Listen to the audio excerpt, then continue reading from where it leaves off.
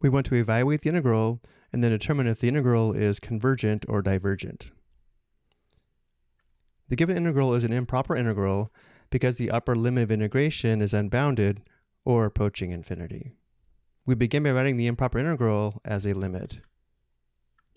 The given improper integral is equal to the limit as b approaches infinity of the integral from 25 to b of e raised to the power of negative square root x.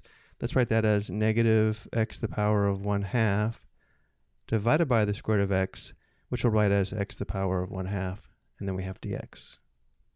Notice how we replace the upper limit of integration with b, and then we're taking the limit as b approaches infinity of the integral from 25 to b.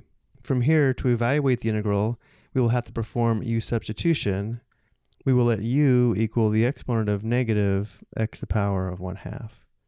And therefore du is equal to the derivative of negative x to the power of 1/2 times dx, which is negative 1/2 times x to the power of 1/2 minus 1, which is negative 1/2 times dx, giving us du equals, let's write this as negative 1/2 times 1 divided by x to the power of positive 1/2 times dx. And now let's go back and look at the integral. We can replace negative x to the power of 1/2 with u, and we're left with 1 divided by x to the power of 1/2 dx. So let's go ahead and solve this last equation for 1 divided by x to the power of 1/2 dx by multiplying both sides by negative 2, which gives us negative 2 du equals 1 divided by x to the power of 1/2 times dx. Notice negative 2 times negative 1/2 is positive 1.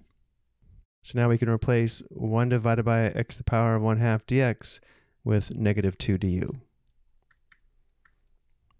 So this gives us the limit as b approaches infinity of the integral. Now we need to be careful here with the limits of integration from 25 to b. These are x values, not u values. So I'm going to write the lower limit as x equals 25 and the upper limit as x equals b. Just to emphasize, these are x values, not u values. And again, now we know 1 divided by x to the power of 1/2 dx is equal to negative du. So I'm going to go ahead and factor out the negative 2. Then we have du. And then since u is equal to negative x to the power of 1/2, the integrand function with respect to u is just e to the u.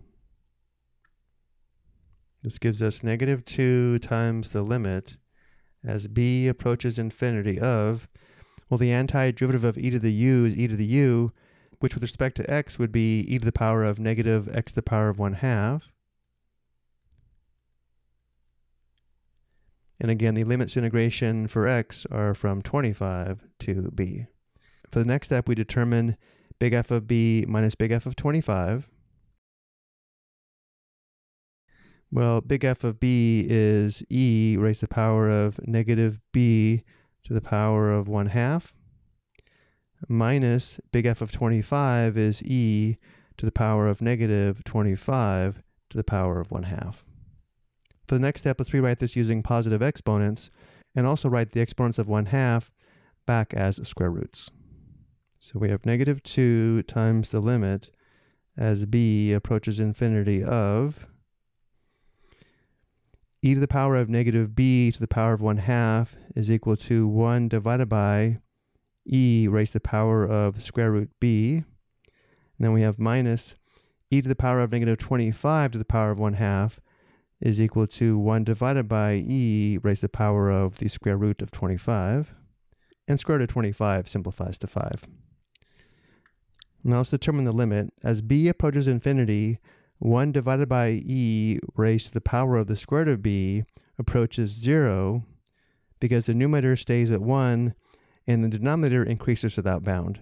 As b approaches infinity, the exponent on e approaches infinity, and therefore e to the square root of b also approaches infinity. And notice 1 divided by e raised to the power of the square root of 25, or 1 divided by e to the 5th, is not affected by b. And therefore we're left with negative 2 times negative 1 divided by e to the fifth, which is equal to positive 2 divided by e to the fifth. So because the limit exists and we have a real value for the improper integral, we say the integral is convergent or converges.